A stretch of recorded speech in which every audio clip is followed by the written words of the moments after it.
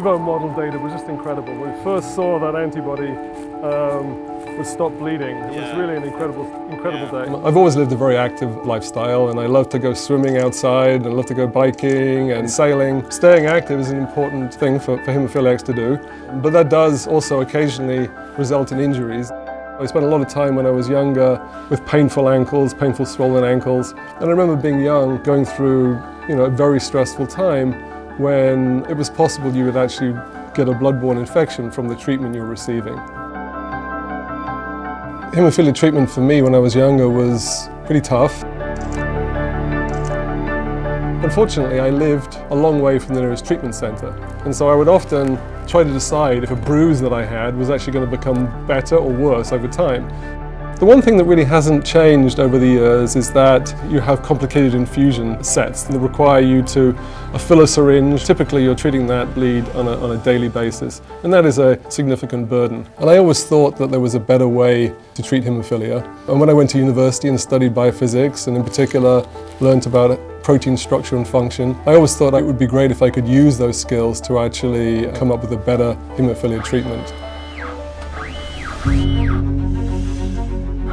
Growing up, I had a couple of career ideas, but I really got the bug for science when I was in high school. So I've seen projects over the years to try to treat hemophilia in several different ways.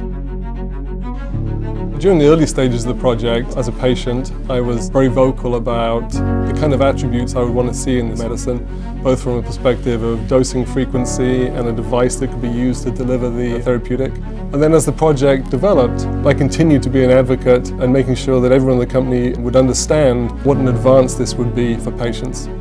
One thing that we ran into in this program was that the standards for the qualities of biological molecules in general were increasing steadily over time. We became aware early on in the program that there were a lot of things that a molecule had to do to become a good medicine, more than what we had been expecting in the past. So not only did it have to work, not only did it have to last in circulation, but it had to be easy to manufacture, it had to be easy to deliver. So when we were discovering this molecule, we really wanted to have a profile that would be optimal for patients. We wanted a molecule that could be delivered no more frequently than once weekly. We were all a little bit skeptical, but we went into some preclinical studies with a range of molecules. That's where this beautiful moment of the modelers and the discovery scientists all coming together found the Goldilocks molecule. That was our drug.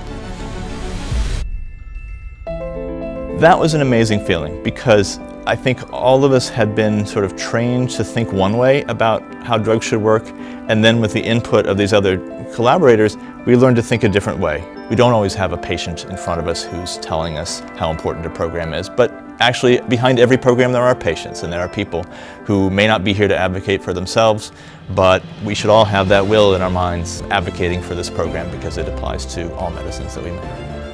You don't get very many moments like that in a career, do you? It's super exciting to be with a program from the beginning when it was just an idea, and now finally to be something that perhaps patients can be able to take. That's the high point of any scientist's career, to see that what happened to the lab has now turned into something that is benefiting people. One of the things that you have to get used to as a haemophiliac is you're told you can't do things. So I think this is really important for the haemophilia community in general, and I hope that providing them with another treatment option would benefit them in the future.